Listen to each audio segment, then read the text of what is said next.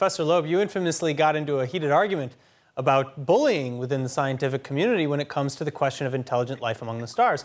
I'm speaking, of course, of an interaction between you and Jill Tarter.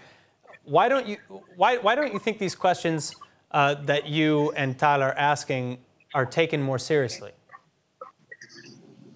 Well, I think experts get their self-esteem from past knowledge. And so people who studied rocks in the sky will tend to argue that everything in the sky is rocks.